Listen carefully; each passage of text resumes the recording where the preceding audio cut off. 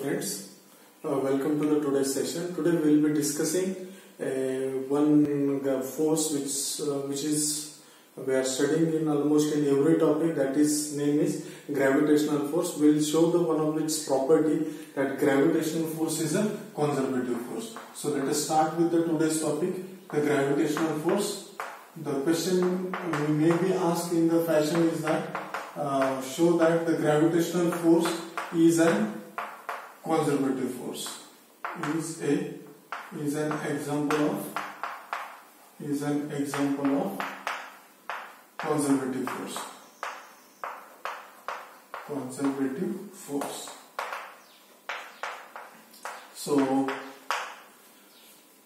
we'll know that when there are two bodies whose mass, suppose this is the first body whose mass is m1, this is the second body whose mass is m2, and if these two bodies are separated by the distance r, then the gravitational force between these two objects, it is directly proportional to the product of the magnitude of these two masses, and it is inversely proportional to the square of distance between them. Okay, and if you remove this proportionality sign, you can write a constant whose name is Newton's gravitational constant. So you will have the gravitational force which is expressed as F is equal to G m1 m2 upon r square. Okay, so in our today's lecture we will be showing that the force due to the gravitational interaction, it is an example of conservative force. Let me recap yesterday in our earlier section what we have discussed about the conservative force. In conservative force, we have discussed that force field is called as conservative force field if the work done during the round trip by that force field it is equal to 0, then such a kind of force field is called as the conservative force field. So now we will consider the work done by the gravitational force for an object moving from a point A to point B, and we will show that that work done is coming out to be 0. So this is the aim of our today's lecture. If you can show that this work done is equal to 0, then we can say that this gravitational force is nothing but a conservative force. Okay, so let us start with this derivation. Okay, so consider a reference system. For example, let us say this is an x-axis and y-axis. This is x-axis and y-axis for a given system. So this is my y-axis, this is my x-axis. So let us say this is origin, and on origin there is a body is kept whose mass is capital M. Okay, so there is a body whose mass is capital M, it is kept at the origin. Okay, and there is another body which is moving from this point A to point B. So let us say we are going from point A to point B. Okay, like this. Okay, so let us join these points to the origin like this. Okay, so let us join these two points to the origin. Let us call these position vectors of these point A and B as RA and RB. So this is my RA and this is RB.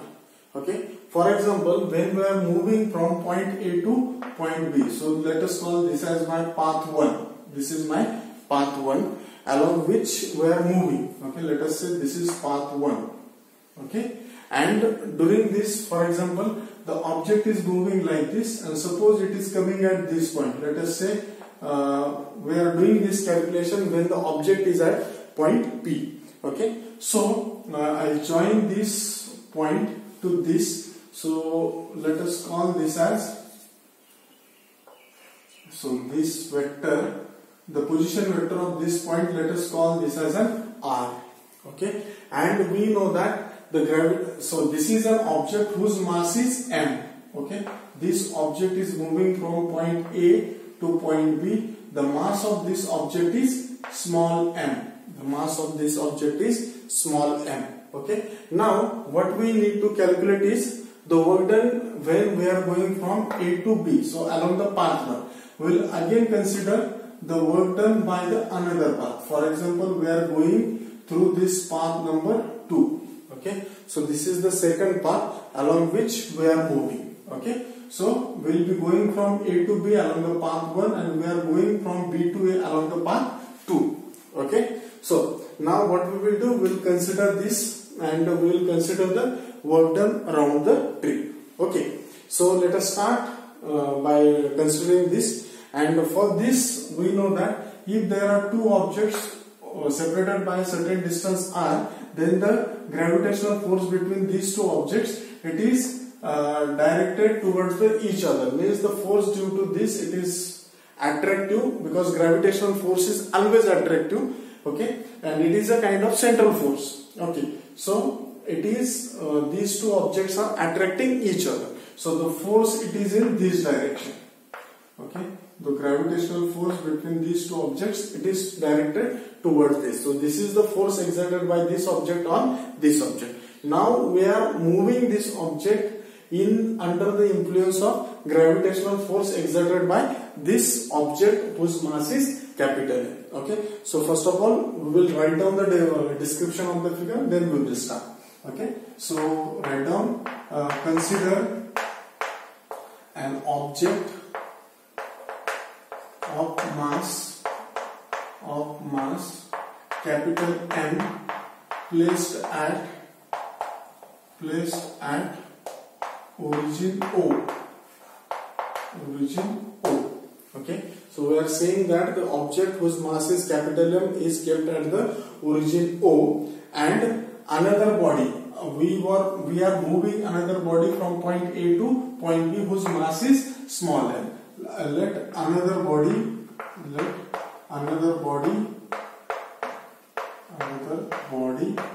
of mass small m is moving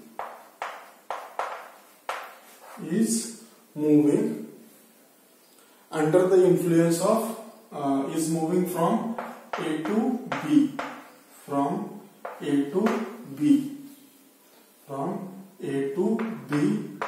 along path 1.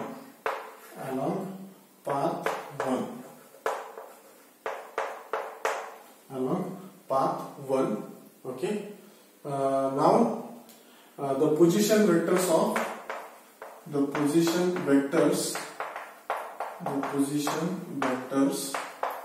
of point A and B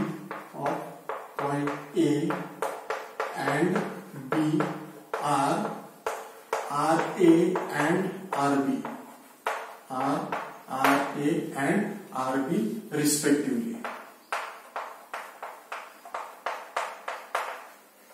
The gravitational force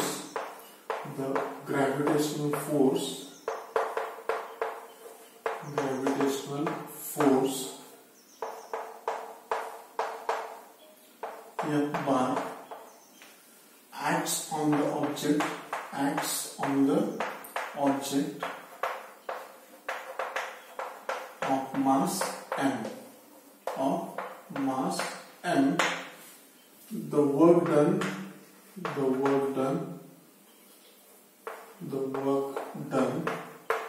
during the displacement ds bar is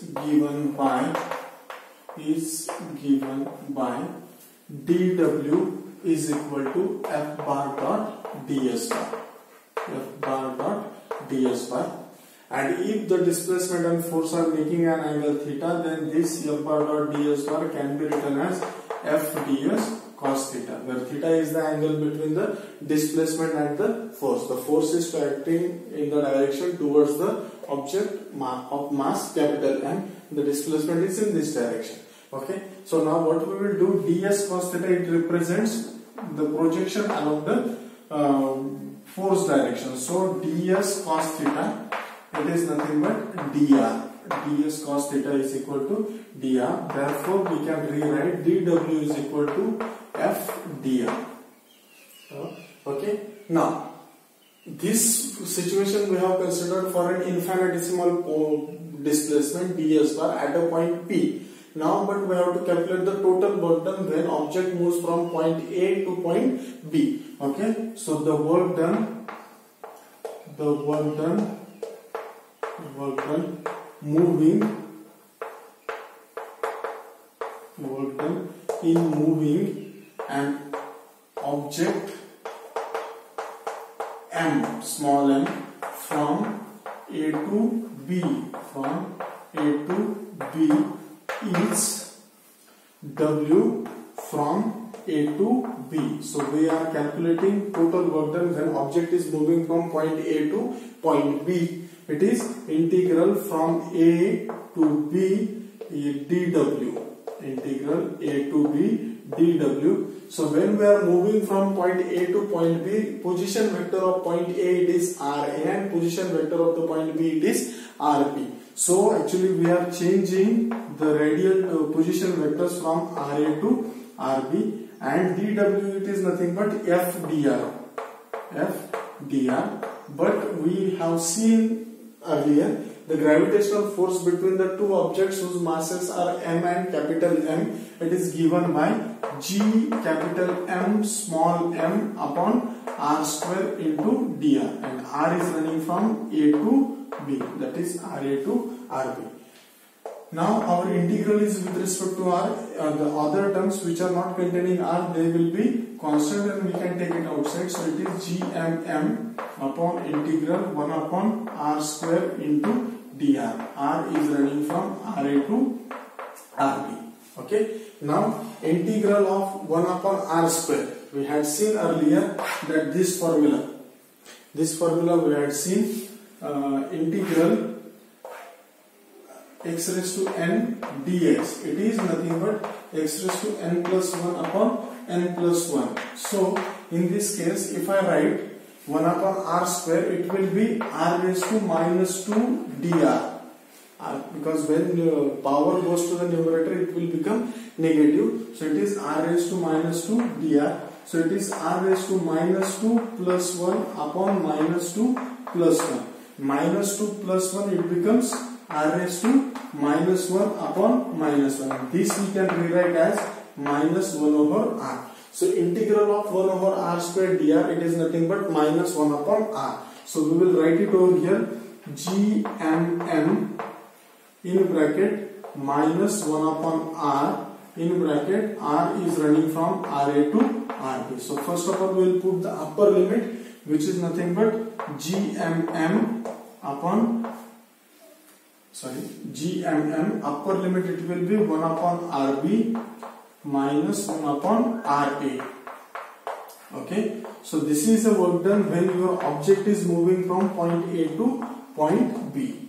Okay, this is the work done when object is moving from point A to B. On the similar line, because we have to find out the work done around the tree. So we have reached from point A to point B. So we are at the point B now. Now what we will do, we will move from point A to point B to point A again. So therefore work done from B to A. Work done from B to A. We can write it from this expression only. See, when W work done, it is from point A to B, we are getting RB minus RA. So when the work done is from B to A, we can directly write this expression GMM in bracket. So it is final minus initial point. Final point minus initial point. So in this case, the final point is 1 upon RA minus 1 upon RB. Even you can calculate this as well. By the same method also you can calculate. Just the thing is that your variable of integration, it will move from RB to RA. So your lower limit it will be RB and upper limit will be RA. Okay, so this is the work done. Now what I will do, I will call this as an equation 1, I will call this as an equation 2. So therefore work done round the trip. Work done round the trip. Round the trip W is, so we can write down the work done round the trip, which is nothing but the when we are moving from A to B and B to A. So it is addition of W from A to B and B to A. So this is the addition of these two work dones. Okay, so work done from A to B we have already calculated, which is GMM up is into 1 upon RB minus 1 upon RA, and the work done from B to A we have calculated GMM 1 upon RA minus 1 upon RB. So what we will do, we will take GMM outside. We will take GMM outside. This quantity I had taken outside. So in the first term I will get 1 upon RB. 1 upon RB minus 1 upon RA plus 1 upon RA plus 1 upon RA minus 1 upon RB minus 1 upon RB. Now see, this 1 upon RB minus 1 upon RB and this minus 1 upon RA and this plus 1 upon RA will going to cancel. So what I will get, the work done during a round trip, it is coming out to be 0. So work done during the round trip, it is coming out to be 0. So now you can recall our previous lecture's definition, that whenever the work done during the round trip it is coming out to be 0, then corresponding force field is called as the conservative force field. So here we can say that as the work done during the round trip it is coming out to be 0, so gravitational force is an example of a conservative force. Okay, I hope you people have understood this. Okay, we will come with the example of non-conservative force in the next lecture. Thank you.